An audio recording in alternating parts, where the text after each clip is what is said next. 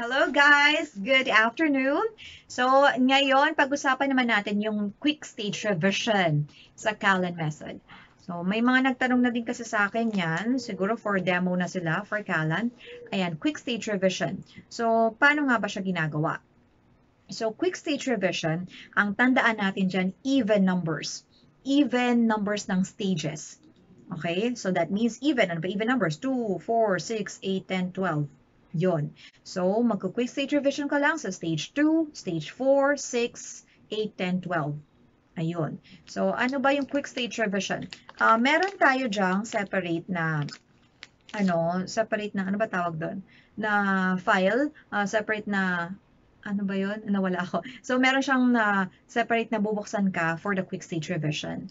Okay, so doon natin babasahin yung mga questions and answers. So, yung mga questions dun, medyo iba siya dun sa normal na lesson. So, medyo may pagkakaiba. So, parang ang pansin ko sa quick stage revision, yung mga questions na nilagay dun, parang related na siya talaga dun sa pwede natin magamit sa daily lives natin. Ayun. Yun ang pansin ko ha.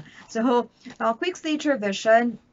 So, yun nga, pag natapos ka na ng stage 2, natapos yun na yung new work ng stage 2, quick stage revision of stage 1. Babalik kayo dun sa previous stage. Okay? So, yan. Medyo nakakalito yan eh.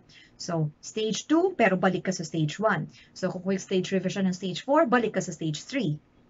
Okay? Ganun yan. Kaya, huwag kayong malilito. Ako dati nalilito ako dyan. Na kapag, halimbawa, natapos siya sa kalagitnaan ng quick stage revision, yung previous teacher.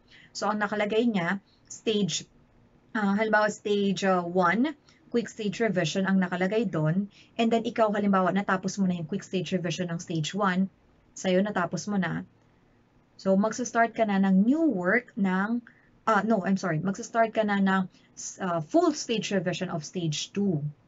Okay? Kasi minsan baka magawa natin mag-full stage revision tayo ng stage 1, which is wrong. Kailangan dun ka sa 2. Okay? So huwag ka malilito. Kapag tapos na yung quick stage revision ng stage 1, full stage revision na ng stage 2, angat ka na. Okay? So parang new work ng stage 2, QSR, baba ka ng stage, and then kapag tapos ka na ng QSR, angat ka ng full stage revision. Angat ng stage. Ganon. Okay? So, meron naman binibigay sa atin na diba? Saka alam ko nasa nutshell siya. Nakalagay doon kung paano mo gagawin yon, yung quick stage revision and full stage revision. Okay, so, yun, and, ayun lang. So, basta, again, quick stage revision of stage 2, So, kung tapos ka na ng stage 2, di ba, parang nalito na rin ako. So, even numbers. Pag natapos ka na ng new work ng stage 2, angat ka ng stage 1 quick stage revision. After ng quick stage revision na yon, dun ka na ulit sa full stage revision ng stage 2. Okay, so full stage revision, walang reading, walang daily revision, all questions and answers lang siya.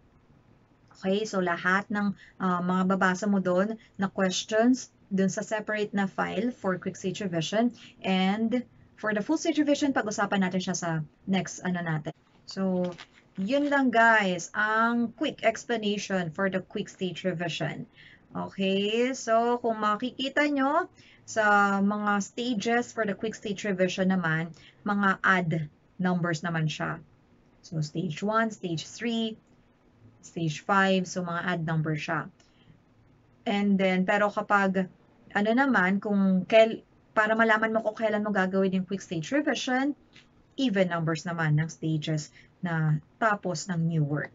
Okay, so yun. So sana di na kayo makaguluhan sa quick stage revision. And sana na-explain ko sa inyo na maayos. Sa tingin ko magulo din yata explanation ko, pero sana na-gets nyo siya guys. So basta follow lang natin yung nasa nutshell. So thank you so much for watching. See you next time. Don't forget to subscribe and click on the bell button to get notified of my new content. So then follow nyo lang ako sa Facebook group ko, Work From Home Momshies. And kung native camp teacher ka na, pwede ka mag-join sa group namin.